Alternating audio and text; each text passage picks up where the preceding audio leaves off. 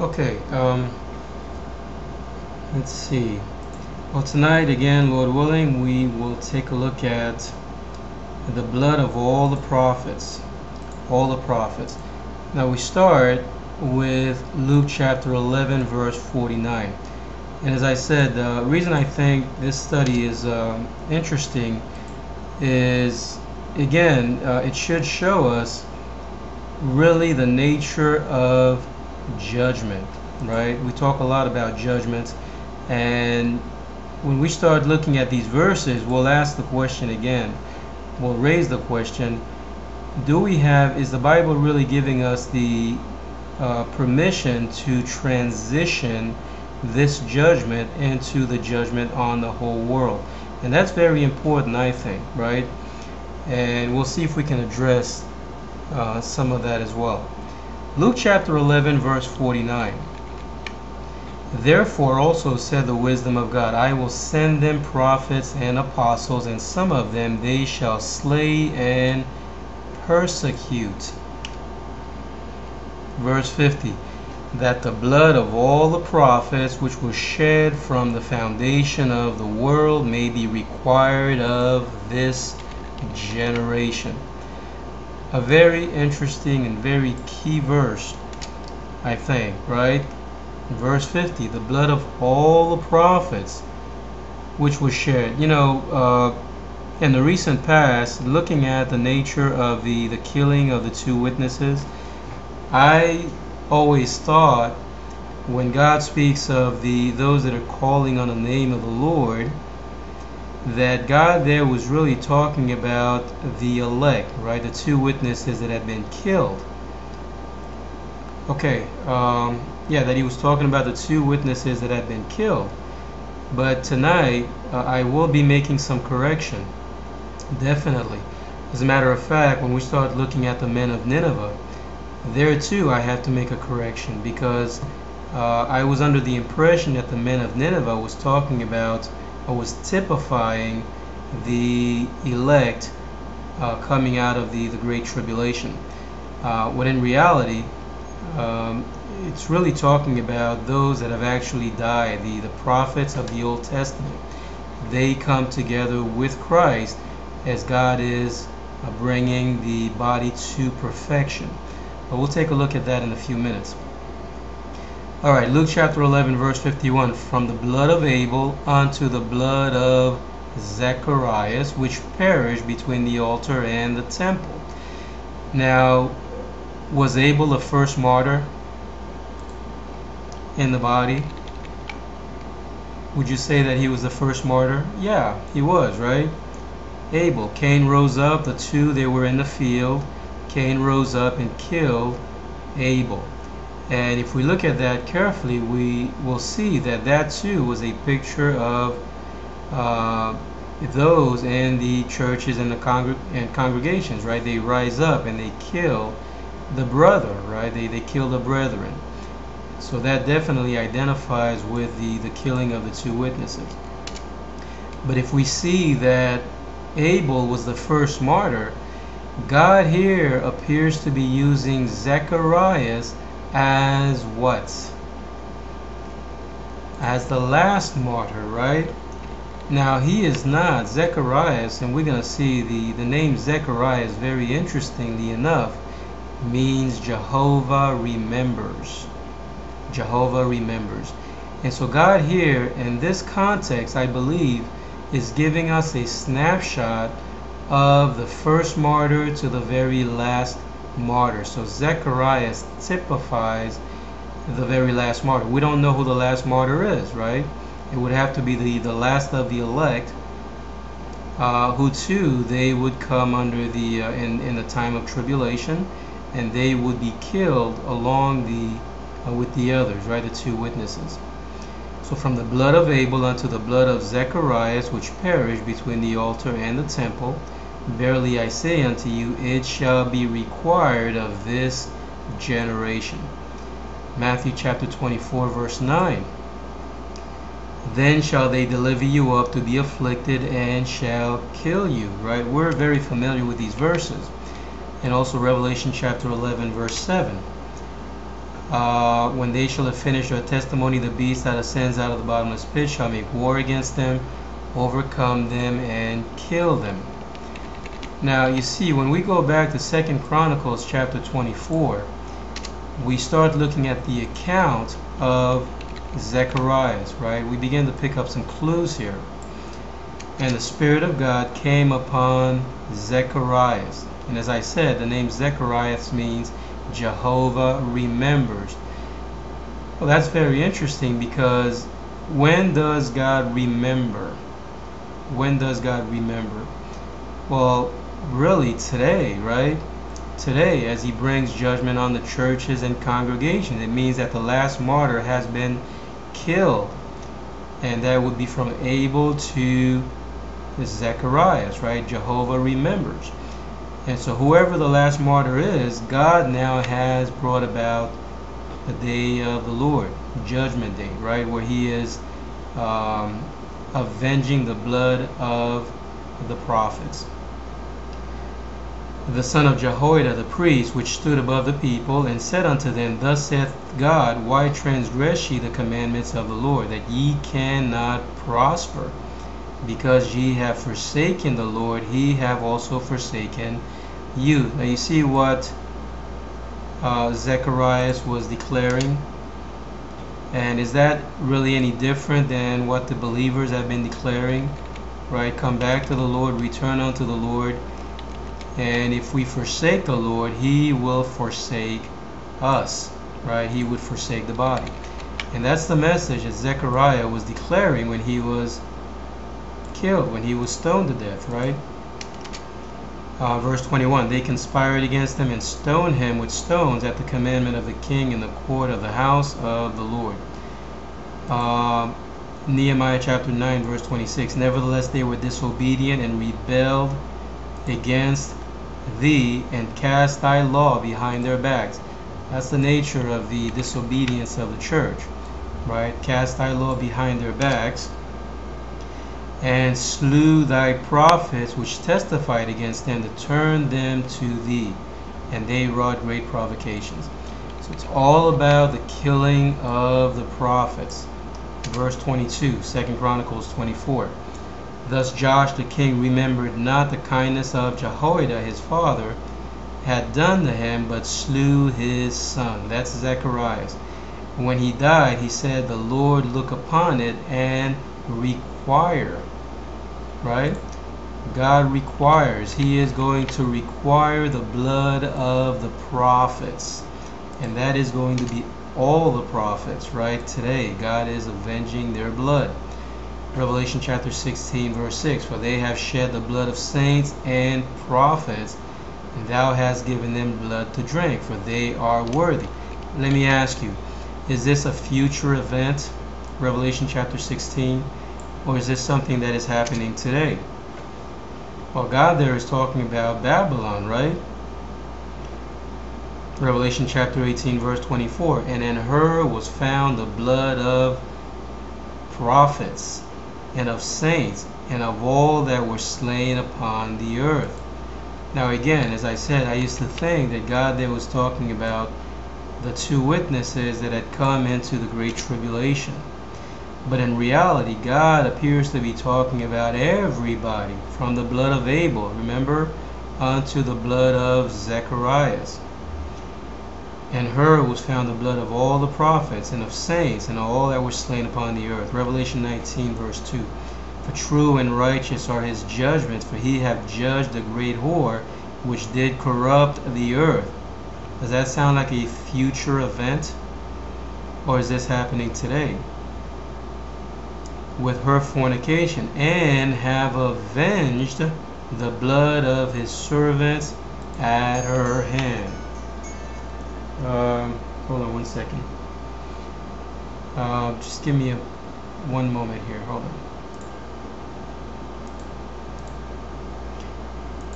My friend, it appears, keeps getting disconnected. Let me send him an invitation again. She's new to Paltalk, so. Alright, welcome back, Levy. Sometimes this happens on Paltalk. People tend to get disconnected. But hopefully you should be good right now. All right, we're looking at the blood of all the prophets. Revelation chapter 19, verse 2. For true and righteous are his judgments. For he hath judged the great whore which did corrupt the earth with her fornication, and have avenged the blood of his servants at her hand. Again, let's take a look at Psalm chapter 97, verse 10. Ye that love the Lord hate evil. He preserveth the souls of his saints, and delivereth them out of the hand of the wicked. When does God deliver the elect, the saints? Does anybody know? When are the saints delivered? Well, they are being delivered today. You know, the more I think about it, you know, we start looking at the book of Revelation. It's really very fascinating that judgment is happening today, right? God is avenging the blood of the prophets. And it's not surprising, you know, that the book of Revelation has been opened. The seals have been, God has loosed the seals. And that's why, by God's mercy today, we are able to understand the nature of this judgment. Now, the problem is, sometimes if we are thinking, if we're not perhaps looking at the Bible carefully and comparing scripture, we may have the tendency of looking at these verses as if this is something that is going to take place at on the very last day. Now, I'm not saying that God is not going to judge the world, or I'm not saying he's not going to destroy the world, but I don't think, really, if you think about it, I don't think we have permission from the Bible to take these verses and make them say something other than the fact that God today is judging, he is avenging the blood of the martyrs, right? And that is the thread really that runs throughout the whole Bible. The whole Bible, even when we start looking at the flood, when God destroyed the world back in the day, he used that as a historical parable, right? It was really pointing to the death of the corporate body. The same thing with the destruction of Sodom and Gomorrah, right? Revelation chapter 6, verse 9. And when he had opened the fifth seal, I saw under the altar the souls of them that were slain for the word of God and for the testimony which they held. Now wait a minute. You know, again, I said earlier that when I would read these verses, I'm thinking the two witnesses, right? At the beginning of the tribulation, they were slain. But can you see how when we look at the nature of the God avenging the blood of the martyrs, we look at the blood of Abel, and Jesus says that their blood, that is the blood from the blood of Abel to the blood of Zacharias, would be required of this generation. And we're going to take a look at the word generation to see that, again, it is another name that God uses in talking about the corporate church, the corporate body, right? And this generation has always been in existence. In the Old Testament, it was the nation of Israel, right? When Christ was on earth, it had to do with the religious leaders, the Pharisees, the Sadducees, all those who identified corporately with the kingdom of God.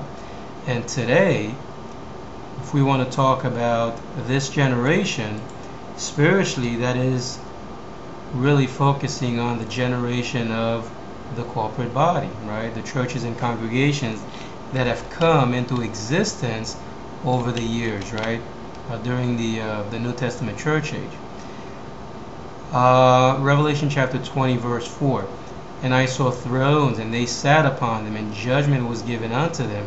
And I saw the souls of them that were beheaded for the witness of Jesus and for the word of God. Now again, is this talking about only the two witnesses who were killed at the beginning of the tribulation? I don't think so. I used to think that, but today I think by God's mercy, I am seeing more and more that God here, you know, when we start looking at the timing of God's judgment, it has to do with the destruction of Babylon, the death of the church. It means that this judgment is going on today. That's why God commands come out of her my people, that ye be not partakers of her sins. Now, this is not referring to a future time period, at least not when we compare spiritual with spiritual. We have to realize that God there is talking about something that is going on today. Psalm chapter 58 verse 10, the righteous shall rejoice when he seeth the vengeance. He shall wash his feet in the blood of the wicked. Now, one thing we have to keep in mind is that God speaks in parables. When we see words like the wicked, the righteous, we really can't understand what God is talking about unless we look at a lot of other places where God speaks of the wicked, right, and the righteous. Spiritually, the wicked is really pointing to the locusts, right, the unsaved, and the churches and congregations, right. Very hard perhaps to understand that, but nevertheless, God there does not have in view those that are outside the churches and congregations. We know that they are wicked. God knows that anyone who is outside the corporate body is wicked. And it seems that God does not have to, or he's not obligated to remind us of that. But God, it appears, he is more concerned with what's going on in the house of God, right? What's going on in the house of God. And so when the people of God do not obey the laws of God, God destroys the body. He destroys this generation. Jeremiah chapter 46 verse 10, for this is the day of the Lord of hosts, a day of vengeance. Now, we saw earlier that God is going to avenge the blood of all the prophets. And if Babylon is fallen today, then it means that this judgment is going on right now, right? A day of vengeance, that he may avenge him of his adversaries. That's Satan and all the unsaved in the body, those that rose up, right? They were typified by Cain, who rose up and slew his brother Abel. And the sword shall devour, and it shall be satiated and made drunk with their blood, for the Lord God of hosts hath a sacrifice in the north country by the river Euphrates. Okay, I want to move on here into the generation that is in view, right? Very important that we compare spiritual with spiritual. The Bible has to really give us the definition of what it is that we're looking at. In Luke chapter 11 verse 51, from the blood of Abel unto the blood of Zacharias. Again, that's the verse we were looking at earlier. Which perished between the altar and the temple. Verily I say unto you, it shall be required of this generation. Matthew chapter 12 verse 41. The men of Nineveh shall rise in judgment with this generation, and shall condemn it, because they repented at the preaching of Jonah, and behold, a greater than Jonas is here. Now, here's a clue I believe we can look at here. Who are the men of Nineveh? Now, I said earlier that I used to think that they typified the two witnesses coming into the Great Tribulation, right? But can we really conclude that when we start looking at all the verses where God is talking about avenging the blood of Abel to the blood of Zacharias, right, who typify the last of the martyrs? So it means that the judgment is taking place today. And the men of Nineveh, right, they too, they would have to be included among those who would be judging with Christ. Judging with Christ. And it's very interesting here that God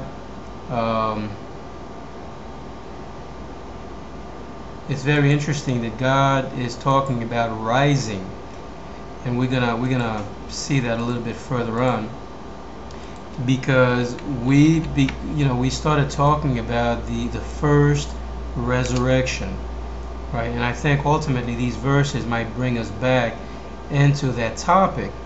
And Lord willing, we might see that this would perhaps give us additional support for the conclusion. You know, today Christ is revealed, When he is revealed, he does not come alone, right? He brings all the prophets, right? Because God is avenging the blood of all the prophets.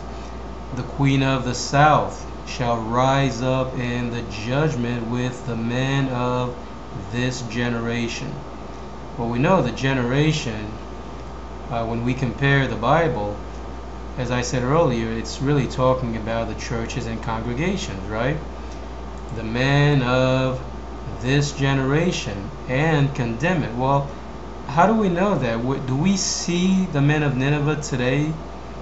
How can we see the men of Nineveh? How can we see the queen of the south rising and judging? Well, we see it in the Bible, right? The same way we see the end of the church age, we have to look at what the Bible has to say, right? As we patiently compare scripture with scripture. 1 Thessalonians chapter 4 verse 16, we read, "For the Lord himself shall descend from heaven with a shout, with the voice of the archangel and the trump of God, and the dead in Christ shall rise first." Dead in Christ shall rise first. Now, I don't want to get too much into this. I just want to touch on this as we go through these verses. What I believe the Bible to be teaching is that when Christ is revealed, he is avenging the blood of all the prophets. And it is also at this time that God is bringing the other believers with Christ, right? And so therefore he can speak of a general resurrection. Now we know, and we're going to see verses to that effect, when God talks about a resurrection, he is also speaking of the believers coming out of the great tribulation. Luke chapter 21 verse 32, "Verily I say unto you, this generation shall not pass till all be fulfilled." Wow. What is it that is being fulfilled? Well, God's promise to avenge the blood of the martyrs, right? And we saw from looking at the verses in the book of Revelation, Babylon is fallen. God is judging Babylon. Why? Because in her was found the blood of all the prophets, right? From the blood of Abel unto the blood of Zacharias. So this generation that is passing is the generation of the church, right? It is the church body that God is destroying. This generation shall not pass until all be fulfilled. So these things have been fulfilled. Luke chapter 21 verse 33, heaven and earth. Now spiritually, when God is talking about heaven and earth, he really primarily has in view the corporate body, right? God uses a variety of different names in talking about the church, the nature of the tribulation, right?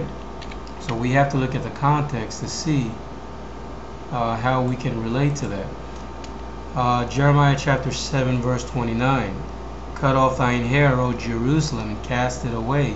Take up a lamentation on high places, for the Lord hath rejected and forsaken the generation of his wrath." Well, it is the corporate body, right, that comes under the wrath of God, right? So that's the generation that is passing away. It is passing away because the time has come when God is now avenging the blood of the martyrs. Right? Does that make sense? Alright. Okay, along with the generation, we'll take a look at very quickly the sign of the Son of Man. Now we already said that or at least I concluded that the generation that God has in view here is the churches and congregations, right? Heaven and earth shall pass away, but my word shall not pass away.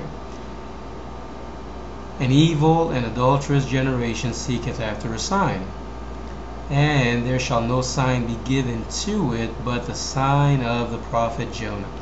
Did you ever stop to wonder what that sign really was? Right, the sign of the prophet Jonah.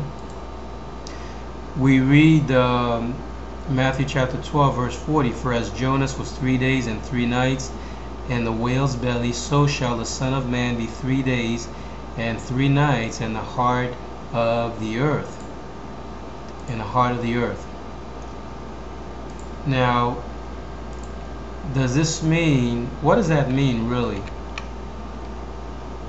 That the Son of Man shall be 3 days and 3 nights in the heart of the earth. Is God telling us that the only sign that he would give is the cross, that is the crucifixion of Christ? Is that really what's in view in these verses? Well, yeah, I guess in one sense, right? It appears to be talking about Christ going to the cross, and so therefore we look to the cross for salvation. And if that's the line of thinking, then we really would have to say, well, that's the only sign that God is going to give anyone when it comes to knowing that we're at the end of the church age, or the end of the world. As Jonas was 3 days and 3 nights in the whale's belly, so shall the Son of Man be 3 days and 3 nights in the heart of the earth. Now, you know what? I began to think a little bit about the Son of Man. You know, when God is talking about the Lord Jesus Christ, we really can't separate Christ from the church, right? Why? Because he is the head of the body. God speaks of the church as one body, right? Again and again. And I began to think that, wait a minute, you know, is God really saying here that to be in the 3 days and 3 nights in the belly of the fish, is God equating that to the killing of the 2 witnesses? And I think he is, because the Son of Man also can be identified with the body of Christ, right? We can't separate the head from the body. It is one body. So what happens to Christ happens to the believers. What happens to the believers really is happening to Christ. And that's how I think we can make the connection to this time, right? Colossians chapter 1 verse 18, he is the head of the body, the church, who is the beginning, the firstborn from the dead. And then we see in Revelation 11 verse 7, again, the 2 witnesses, when they shall have finished their testimony, the beast that ascends out of the bottomless pit shall make war against them, overcome them, and kill them. So Christ also, in the people, or in the person, in the body itself, that is the believers, he was, or they were, in the heart of the earth when the body came into the great tribulation. And today, by God's mercy, he is revealing that to the believers. That's how we know that we are at the end. The end has come. And it's the end of the church age. It's the end of the corporate body. Heaven and earth shall pass away. And God is revealing this information. And that's how the believers today, even though when they came into the time of tribulation, they did not know. But afterward, God is making known the nature of judgment day to them. Now, we look at Luke chapter 11, verse 30. For as Jonas was a sign unto the Ninevites, so shall also the Son of Man be to this generation. It's very, very interesting, because in Matthew chapter 24, verse 30, what do we read about the coming of Christ? Then shall appear the sign of the Son of Man in heaven. Isn't that interesting? Well, what sign could this possibly be? And I think that this is, God there has in view the sign of the prophet Jonah. That's how today the believers, they are able to see Christ revealed through the Bible. We see the sign of the Son of Man and heaven. And then shall all the tribes of the earth mourn, and they shall see the Son of Man coming in the clouds of heaven with power and great glory. And I think if we start to do word studies on power and glory again, we should confirm, Lord willing, that this does identify with the Christ being revealed at this time. Okay, some other verses along the same line. We look at the Mount of Transfiguration. A very interesting account, which Lord willing, I might get some feedback from you as well, because we're talking about the rising, right? The blood of all the prophets, that Christ brings with him the saints, right? God is gathering all things in Christ, and we can't separate Christ from the prophets, right? We can't separate the head from the body, and that's why, again, today it appears to be making a lot of sense that when Christ is revealed, he has to be with the body, right? The head cannot be without the body. And it came to pass, Luke chapter 9, verse 28, and it came to pass about 8 days after these sayings, he took Peter and John and James and went up into a mountain to pray. And as he prayed, the fashion of his countenance was altered, and his raiment was white and glistening. Verse 30, and behold, there talked with him 2 men, which were Moses and Elias. Now that's very interesting, because Moses, the Bible makes reference to Moses. What does Moses symbolize, first and foremost? Wasn't Moses the one who received the 10 Commandments, right? He received the 10 Commandments.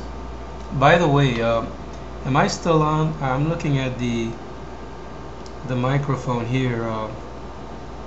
Okay, I think it is. Okay, I just want to make sure that I'm not just talking to myself here. Alright, because that bar wasn't going up and down. Okay, it is now. What do we know about Moses? Well, Moses, it appears, he typifies the law, right? He was a type of the law. What about Elijah? Doesn't Elijah really symbolize the prophets, right? He was a great prophet of God. And we read in I believe in Habakkuk, concerning the coming of Christ, and God even used Elijah to typify John the Baptist. I will send you the prophet Elijah before the coming and the great day of the Lord. He shall turn the heart of the people to their fathers, and the heart of the fathers to the children, lest I come and smite the earth with a curse. So it seems that it's very interesting that God would reveal these 2 men here in Luke chapter 9, verse 30, when Christ is also transfigured, right? Moses, a type of the law.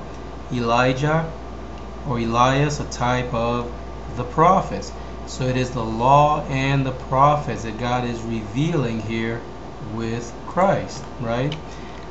Now, what happened to Moses? Deuteronomy chapter 34, verse 6, we read that Moses could not come into prior to that, we read that he could not come into the promised land. And so Moses died, right, without seeing the promised land, and God buried his body. And yet, here in Luke chapter 9, we see Moses in heaven. Well, how did he get to heaven? How is it possible? What happened? Did God raise his body? If someone were to look in the grave where Moses, and the Bible tells us for some reason that we read here in Deuteronomy chapter 34, verse 6, no man knoweth of his sepulcher unto this day. Wouldn't it be interesting to see if someone is following the account of the Bible and they read about Moses appearing on the Mount of Transfiguration, and they knew that he was buried sometime earlier, and would they go and try to dig up the grave and see whether or not the body is still there? Yeah, well, somebody might think of that, but for some reason, I guess things happen in such a way that it's really not possible, because no one actually knew where Moses was buried. But nevertheless, I think it's very, very interesting that on the one hand, the Bible tells us that he died and was buried. God buried Moses. And yet, on the other hand, we see him coming with Elijah, right? He is in heaven. Jude chapter 1, verse 9. Now, I think, I'm not sure if I can, looking at Jude chapter 1, verse 9, if I know the whole meaning of this verse, but it appears that even Satan was concerned with the body of Moses. Yet Michael, the archangel, when contending with the devil, he disputed about the body of Moses, durst not bring against him a railing accusation, but said, the Lord rebuke thee. And the way I've heard Mr. Camping explain this in the past is that, Satan is really saying, well, Moses can't go into heaven, right? Because Christ has not gone to the cross. Christ had not gone to the cross. When he was transfigured, Moses and Elijah, they talked to Christ about his coming death. And so this was prior to Christ going to the cross. And although we don't have to get into this topic right now, but this again should say something about the timing of the forgiveness of sins, right? That really is the substance really at the cross, or does it go back into eternity past? God had already made provision for not only the soul of Moses, but it appears for his body as well. Okay, so it's very interesting that we see Moses appearing here with Elijah. John chapter 1 verse 45. Philip findeth Nathanael and saith unto him, we have found him of whom Moses and the law and the prophets. Now, we also see that God appears to be making reference constantly to the law and the prophets. We can't have one without the other. And that's why I believe we can understand why God is revealing Moses and Elijah, because one typifies the law, the other typifies the prophets.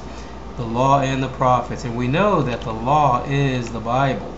And the Bible also teaches that Christ is the Word of God. And so if the Word is revealed, the Word cannot be revealed without the prophets. And again, it's not surprising to see that God today is avenging the blood of all the prophets, right? Romans chapter 3 verse 21, but now the righteousness of God without the law is manifested, being witnessed by the law and the prophets. Luke chapter 16:29, Abraham saith unto him, they have Moses and the prophets. That is, they have the Bible, right? They have the Word of God. They have a cloud of witnesses. The Bible makes reference to the body of Christ as a cloud of witnesses. So we can't separate the law from the prophets any more than we can separate Christ from his body. Luke chapter 9 verse 32, but Peter and they that were with him were heavy with sleep. And when they were awake, very interesting language, they saw his glory and the two men that stood with him. Is that telling us something about what God has planned for today? Because the believers, they are resurrected at the time when God brings judgment to Babylon, right? Is God saying that the believers, not only are they going to see Christ, but they too, they will see Moses and the prophets. They will see all the believers. Now they don't see them they can't see them with their physical eyes, because again, the Bible is spiritual, right? We have to, it's only when by God's mercy we compare the Bible with the Bible, we begin to raise questions, right? And then we see that this appears to be what the Bible is declaring. And again, in Matthew chapter 25 verse 5, while the bridegroom tarried, they all slumbered and slept. Now these disciples, Christ told them, even before that, he told them to watch, right? Yet lest you fall into temptation. But the more he told them to watch, they fell asleep. And we know that the corporate body, right, the 5 wise and the 5 foolish virgins, they fall asleep. The whole body falls asleep, the believers included. But by God's mercy, they are resurrected. God has to bring them out of tribulation. And that's when they realize that's when they see the sign of the Son of Man, right? It has to do with the fact that the body was under judgment, and today God is bringing back the captivity of his people. Okay, so the slumbering and the sleeping, um, is this really tying into the those on the Mount of Transfiguration uh, actually seeing Moses and the prophets? All right, I have one last category to look at here, and I think again, Lord willing, we should see how this ties in together: the earthquake and the resurrection. Again and again, we read about an earthquake, right? And it's very important, I think, that we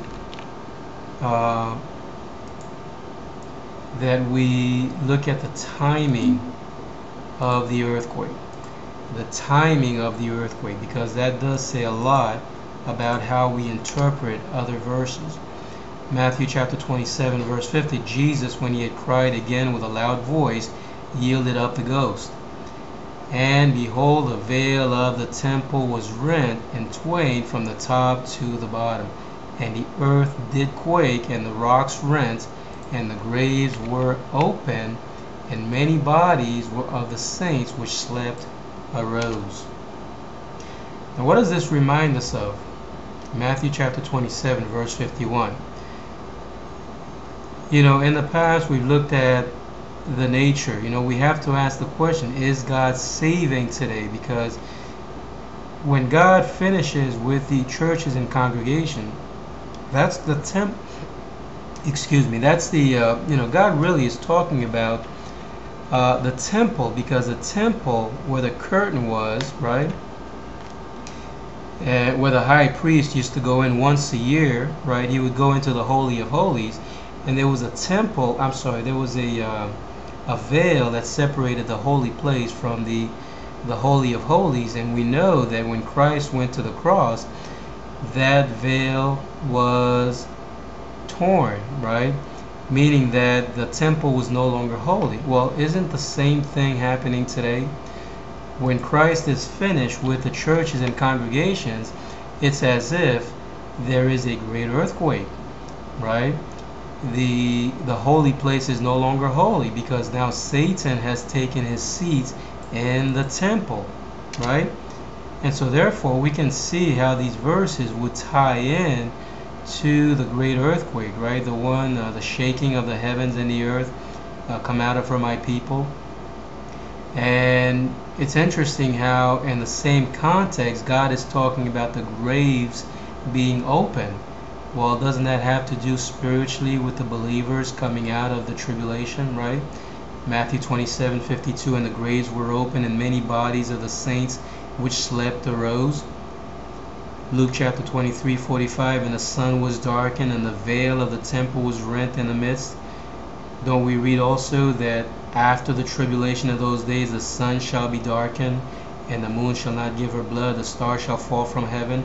That is the death of the church, right? And that's the time when the veil of the temple is torn in twain. And this also identifies with the resurrection, right? Revelation chapter 11, verse 13. And the same hour. Does that ring a bell? Is that a clue? The day and the hour, right? The believers, they receive the words to speak in the same hour. And here again we read the same hour there was a great earthquake, and a 10th part of the city fell. Now if we go back, if we study the 10th part, Lord willing, we can spiritually, I believe this is pointing to the whole, right? It is the whole city, not just the 10th part of it, but that 10th part typified the whole body. And in the earthquake were slain of men 7,000, and the remnant were frightened and gave glory to the God of heaven. Now, can you see why, when we start looking at these verses again in 1 Thessalonians chapter 4, verse 16, the timing of it becomes very, very critical. For the Lord himself shall descend from heaven. And when we start looking at the book of Revelation, God many times makes reference to an angel who comes down from heaven, right? And that is Christ.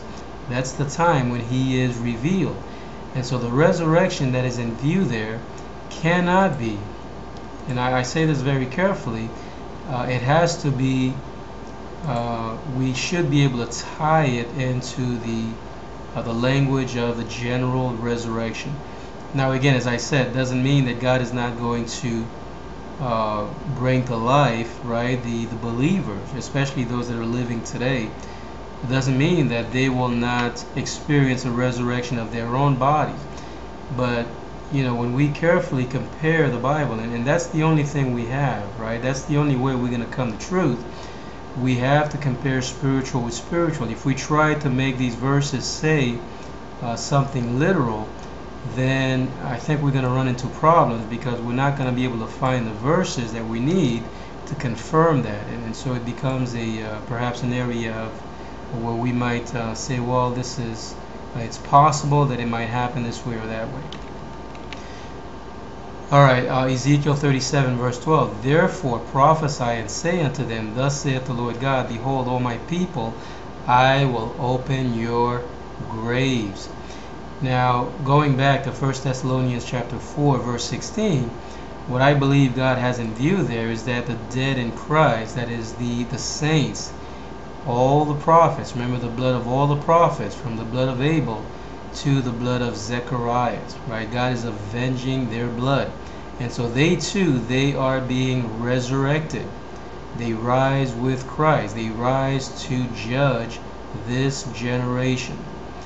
And the believers today, God continues to gather them, and in doing so, He is bringing the whole body to perfection. Ezekiel 37 verse 12. Therefore prophesy and say unto them, Thus saith the Lord God, Behold, I will open your graves, and cause you to come up out of your graves, and bring you into the land of Israel. Well, that's salvation, isn't it? Right? Doesn't necessarily mean that God there is talking about the very last day, although that too will be the salvation of the individual believers, right? Whenever that happens. But here I think God there is talking about the elect coming out of tribulation. Matthew 27:53, almost done, just a couple of more verses. And came out of the graves after His resurrection. Now, what did I say earlier about Christ? When Christ is resurrected, who else is going to be resurrected with Christ? Because He is the head of the body, right? And so if He is resurrected, it means that the body also, the believers, they have to be resurrected as well. And it's not surprising, we read, for example, and we're going to get to this verse here, and that's the last of it, Colossians chapter 3 verse 1. If ye then be risen with Christ, right? Revelation 11:11, and after 3 days and a half, the Spirit of life from God entered into them, and they stood upon their feet, and great fear fell upon them which saw them. So the standing upon the feet is the resurrection, right? It's just another way. God is giving it to us from a different angle, right? He's using different words, but nevertheless, when we start looking at the rest of the Bible, we see that it has to be also identifying with the general resurrection. And we see the same language back in Ezekiel 37 verse 10. So I prophesied as He commanded me, and the breath came into them, and they lived and stood upon their feet. Now that's the bones, right? The dry bones, the corporate body coming into the great tribulation. But because God was going to bring back the captivity of His people, now He speaks of the salvation of the body. And I believe that's why we can see the bones standing up, right? The bones identify with people. They too, they stand upon their feet at the time when the body is resurrected. Okay, quick conclusion. See if we can try to bring it all together. By God's grace, as we continue to examine the nature of His judgment on the corporate body, we continue to see what appears to be evidence, right, of Christ revealed with all the prior believers. I really believe the Bible is teaching this, because if we say that Christ is revealed today, and we really cannot exclude the others, right? Matter of fact, the Bible tells us that God is bringing all things in Christ, right? The body is coming to perfection. God is avenging the blood of all the prophets, and therefore they too would be rising in judgment against the generation, right? The corporate body. The temple is being made perfect as God is uniting all things in Christ. Ephesians chapter 1 verse 10. And so therefore it's not surprising to see that God would speak of the saints who had previously died as rising first, and then followed by today's elect who are being gathered. Now that's the conclusion that I've come to thus far, right? And by God's grace, we continue to search the Bible to see whether or not we are going to find harmony, or whether we will be corrected. Alright, give me a moment. Let me just turn off the recorder, and then we'll open for discussion.